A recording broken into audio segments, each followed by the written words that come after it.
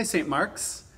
Last week I started talking specifically about English hymns, Anglican hymns, and most specifically Anglican metrical psalmody, which is the basis for our hymns today that we sing in the church. I started with the Reformation and went all the way to the settlement of the New World and the founding of the Protestant Episcopal Church in the United States. This week I'll shift back to England and begin essentially where I left off after the publication of the new version of the Psalter published by Tate and Brady, which is a replacement of the old version by Sternhold and Hopkins. This week we start with the infamous hymn writer named Isaac Watts. He was born in 1674 and died in 1748. Isaac Watts grew up with the old and new versions of the Psalters, but somehow found them lacking. He groaned to his parents, and they encouraged him to do something better, to stop complaining and write his own. So he did. In 1707, he published two collections of his hymns, including several metrical hymn psalm texts. In 1709, he published a second edition of his hymnal, or his collection of congregational music more specifically. And the metrical psalm texts were removed from this collection because he had planned to write a complete metrical psalter of his own. As he put it, he was going to convert the biggest part of this book of psalms into spiritual songs for the use of Christians. In July of 1712, Joseph Addison began to include metrical versions of the Psalms in Saturday editions of The Spectator. The Spectator was a daily publication. It is not the same publication by the same name published in Britain today. Hymn 409 in our hymnal is one example of one of Addison's psalms. It's paired with the tune by Franz Joseph Haydn from his oratorio called The Creation. Here's hymn 409.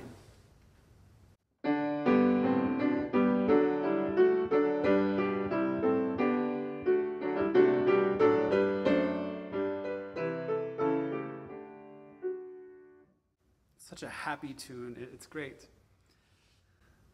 Addison's metrical psalm texts became highly influential and were included in books by John Wesley, as well as appendices to the newer editions of the new version of the Psalter. Isaac Watts set his own version of Psalm 114 and sent it in to the Spectator to be included. It appeared on Saturday, August 23rd, 1712. 7 years later, in 1719, Isaac Watts finally completed his translation of all 150 Psalms. It was called The Psalms of David, imitated in the language of the New Testament and applied to the Christian state of worship. Watts had an obsession with Christianizing the Psalms. His phrase that he uses in the title, imitated in the language of the New Testament, stands in contrast to conferred with the Hebrew from the old version of Sternhold and Hopkins. Both the old and new versions of the Psalter attempted to remain faithful to the original meaning of the texts in Hebrew. Watts, rather, attempted to translate the Psalms through the lens of the New Testament. Watts made repeated attempts to Christianize David, or to express similar sentiments from David's words in the Psalms using English Christian vocabulary. As Watts says himself, "I have not been so curious and exact in striving everywhere to express the ancient sense and meaning of David, but have rather expressed myself as I may suppose David would have done had he lived in the days of Christianity." Now, Watts was not being exactly revolutionary in trying to Christianize the Psalms. As Laura West pointed out in the Meter and Hymns video, Martin Luther did the same thing in his hymn, A Mighty Fortress. This is hymn 688. In verse 2, he mentions Christ Jesus, it is he.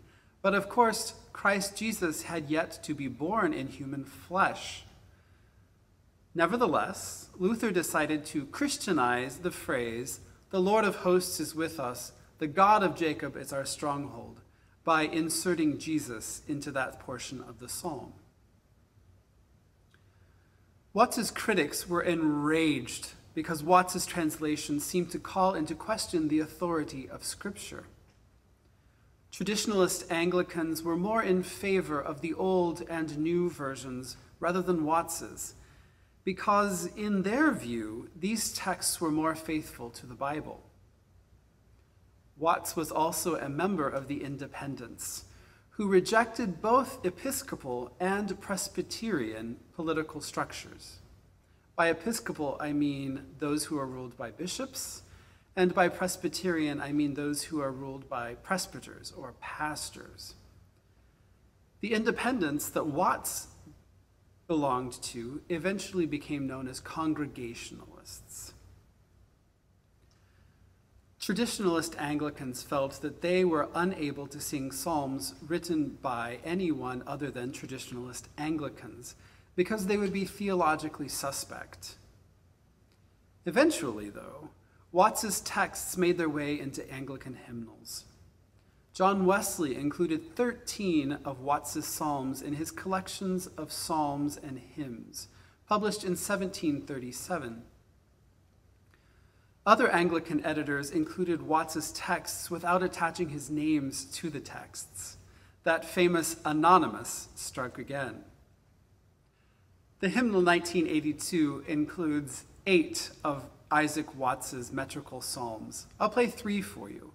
The first is hymn number 680, O God, our help in ages past, which is a paraphrase of Psalm 90.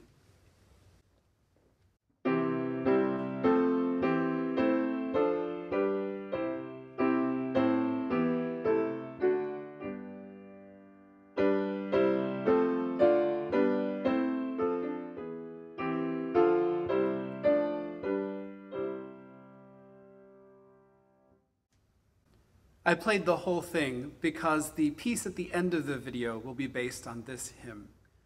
Another example of Isaac Watts's metrical psalm texts is hymn number 664, My Shepherd Will Supply My Need, which is a metrical setting of Psalm 23.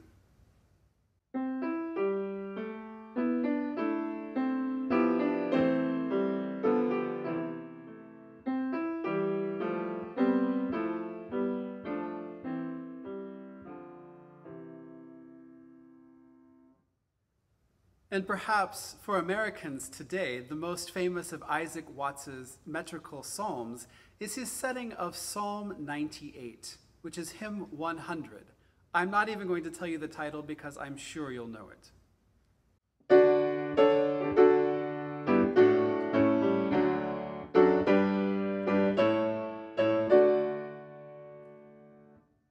Joy to the world. Of course you know that one. Isaac Watts may have begun his career writing these metrical psalm texts. However, he felt that this was fairly limiting and that Christians should sing all of the words of Scripture. This was a radical shift in some ways, and in the early 19th century, this shift created a flood of Christian hymnody and had replaced the monolithic tradition of English metrical psalmody. This does not mean that the English churches threw out the Psalms completely. Anglicans continued with the Old and New versions of the Psalms. Independents adopted Watts's psalm versions. Hymn writers continued to be inspired by the Psalms, writing newer versions. And Charles Wesley produced several hymn and psalm collections, including nearly all of the Psalms for his Methodist followers in 1740s. Not all Anglican evangelicals accepted Watts's translations. William Romaine much preferred the old version for its scriptural accuracy. He called Watts's translation Watts's whims. In fact, William Romaine wrote a scathing criticism of Watts's whims, as he put it. He writes, "My concern is to see Christian congregations shut out divinely inspired psalms and take Dr. Watts's flights of fancy, as if the words of a poet were better than the words of a prophet, or as if the wit of a man was to be preferred to the wisdom of God.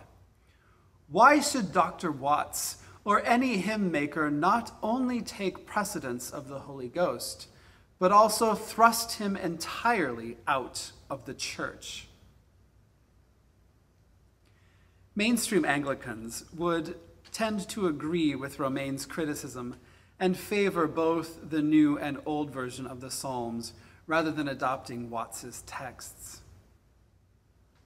As I mentioned last week, when the Protestant Episcopal Church in the United States was formed in 1789, the new version of the Psalter by Tate and Brady became the standard for us here in the U.S.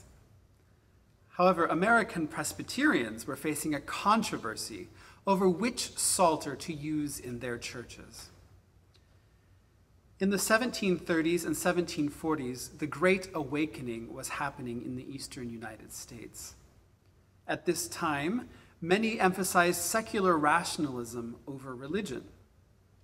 In an attempt to revitalize religious fervor, preachers would travel from town to town preaching about the gospel, emphasizing salvation from sins, and promoting a renewed Christian identity.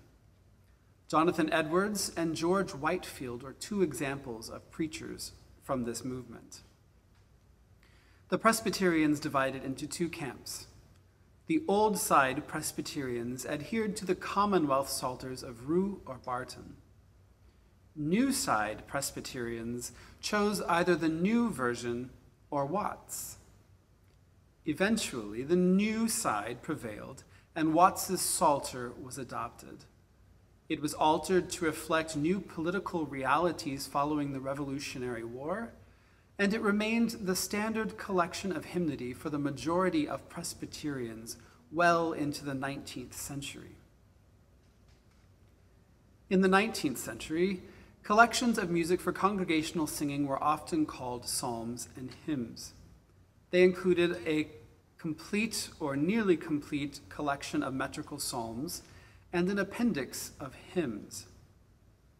Eventually, the appendix of hymns outweighed the psalms in the books, and so the title was turned around to be Hymns and Psalms. After some time, the metrical psalms were incorporated into the body of hymns included in the book. And if you look at the hymnals throughout the history of the Episcopal Church from 1789 through 1982, you can see this gradual evolution of the psalms and hymns being blended together.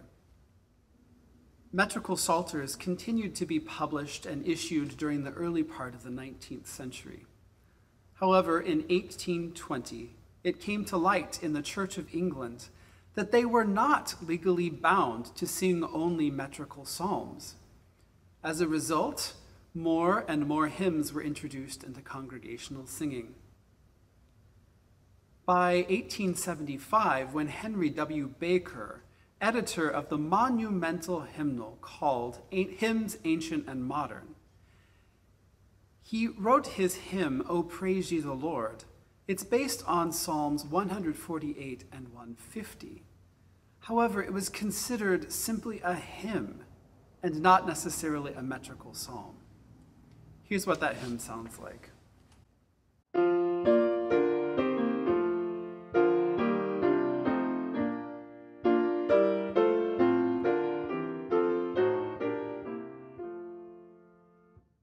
It's one of my favorites.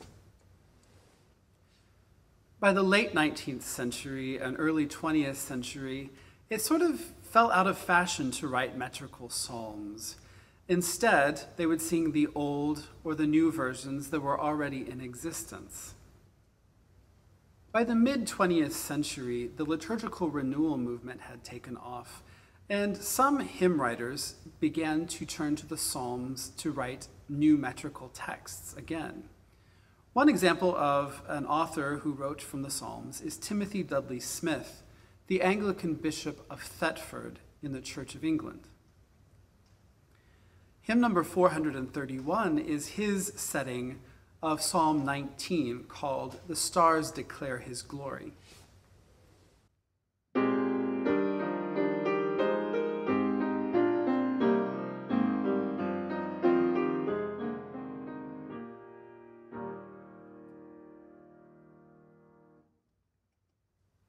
Hymn writers in the U.S. also began to turn back toward metrical psalmody in the mid-20th century.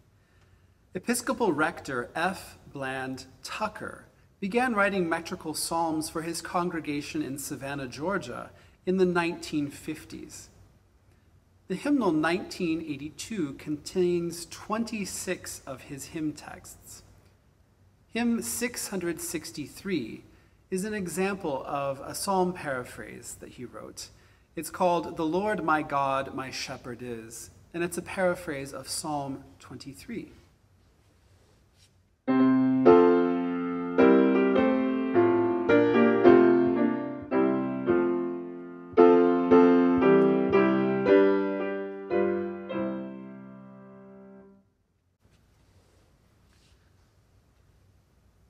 Tucker is a very interesting character in hymnody because not only did he turn to the Psalms, he also turned to other scriptural sources such as the Magnificat and early poetry such as the Gloria in Excelsis that we sing every week.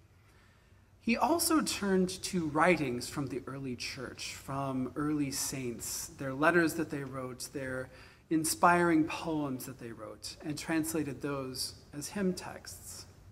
In fact, he wrote an original hymn text, "All Praise to Thee for Thou, O King Divine," or hymn number 477, that we sang this past week in church. One last example of a contemporary hymn writer who turned to the Psalms for inspiration to write a text is Eric Routley. And our hymnal contains his beautiful setting of Psalm 98. This is hymn 413. New Songs of Celebration Render.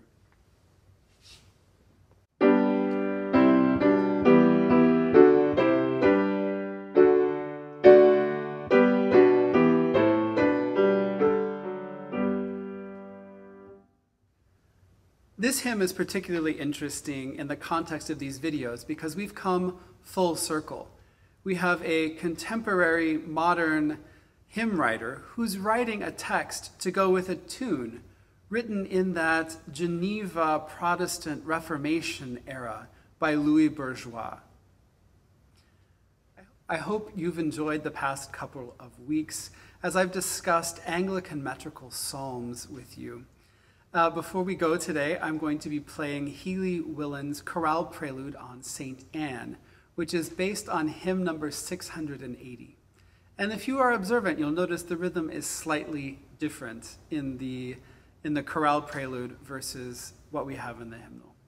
I hope you enjoy the piece, and we'll see you soon.